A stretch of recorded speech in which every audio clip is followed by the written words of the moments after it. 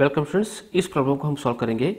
Given the equation of the regression lines x is equal to 19.13 minus 0.87 into Y करके है and y equal to क्या है इधर 11.64 minus 0.5 into x है।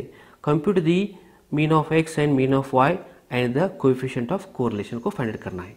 Okay ये तो बहुत ही सिंपल एग्जांपल है। So we have to find, इधर क्या है, we have to compute or find compute mean of x means x bar, y bar and coefficient correlation means r को find करना है। ठीक है। Now so the regression lines passes through x bar and y bar। ठीक है, इसी equation को क्या लेना है, हम x bar करके लेंगे। x bar is equal to 19.13 minus 0.87 into y करके है एंड y इसको ही y bar करके लेंगे। y bar equal to 11.64 minus 0.5 into x करके है। ओके इसको क्या ऐसे लिखेंगे हम, फर्स्ट क्या लेंगे, एक्स बार वाई बार को फाइंड करना है। इस इक्वेशन को हम इस तरह लिखेंगे, एक्स बार प्लस वाई को इधर लेना, इसको इधर ले तो plus 0.87 into Y equal to 19.13 हो गया।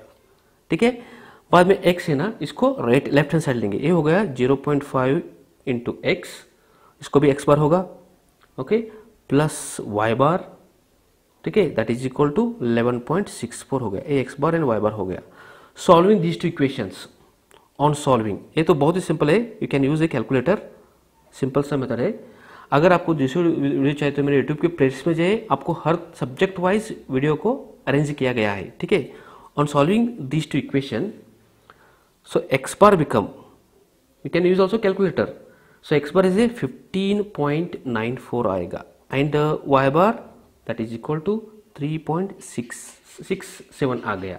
ओके हमको एक्स बार वाई बार मिल गया। बाद में कोएफिशिएंट ऑफ कोरिलेशन फाइंड करना है। आपको फॉर्मूला पता ही होगा, are is equal to square root of taking coefficient of x लेंगे इनटू कोएफिशिएंट ऑफ वाई लेंगे।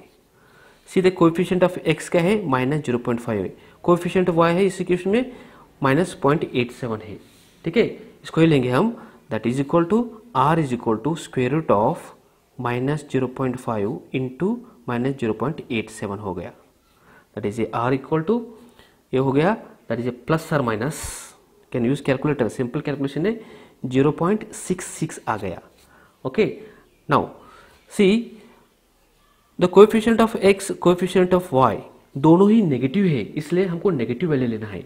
Therefore r is equal to क्या लेना है, माइनस 0.66 ही लेना है।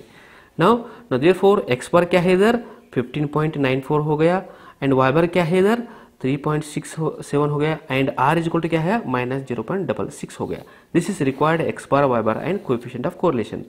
अगर आप इस वीडियो को पसंद आए तो सब्सक्राइब कीजिए, लाइक कीजिए, कमेंट्स भी दीजिए। सब्सक्राइब कीजिए तो नई वीडियो को नोटिफिकेशन पे मिलेगा। आपको दूसरी वीडियो चाहिए तो मेरे यूट्यूब के प्लेलिस्ट में जाइए और आई बटन में भी कुछ लिंक्स है और इस वीडियो को डिस्क्रिप्शन में कुछ लिंक्स है। Thanks for watching.